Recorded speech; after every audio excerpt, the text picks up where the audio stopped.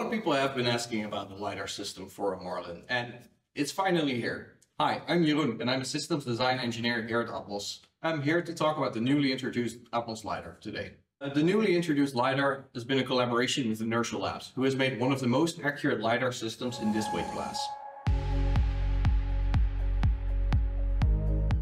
The LiDAR is a different mapping method compared to photogrammetry. So using a spinning, rotating laser scanner in here, it actually sends out pulses of laser to the ground, which then get reflected back up. And from there, it measures both the distance and the angle from which it came from. That combined with IMU data and GPS data gives you a raw point cloud. The LiDAR sensor consists of multiple parts.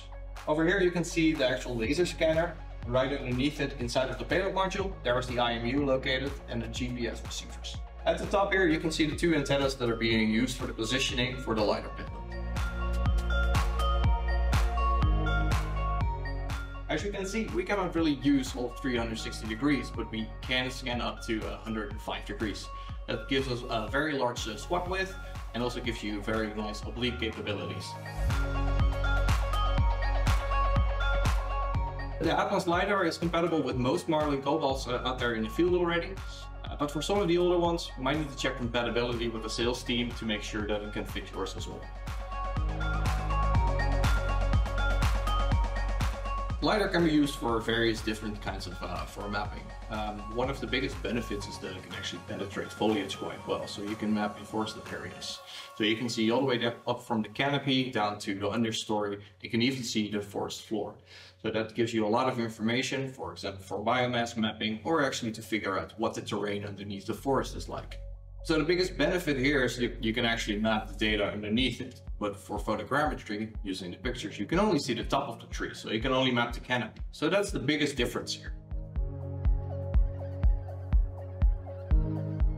One of the biggest benefits of LiDAR is that you don't require good lighting from the sun in order to scan, which you do need for photogrammetry, which can limit your operational windows quite a bit. So for LiDAR, you can fly at any time of the day, and even if you want to and are allowed to, you can even fly at night. Another major benefit of the LiDAR compared to photogrammetry is that the data can be processed really quickly after flying. You can just add to your base station data and your processing will be done in minutes, not hours. The area coverage can vary quite a bit depending on what kind of data you want out of your LiDAR flight. If you need a sparser point cloud, then it makes sense to fly at 120 meters with a sight line of 20%, and that can give you a coverage of around 650 hectares. But for more forested areas, it makes sense to go down a little bit to around 80 meters and fly with 40% sight line. And for that, you can get a coverage around 250 hectares. For those who are already familiar with flying with a Marlin Cobalt, the planning in Navigator is just as simple as with any other camera. So that's just a matter of selecting the payload, creating the flight plan, and go from there. The post-processing with the Atmos LiDAR is quite simple and really quick.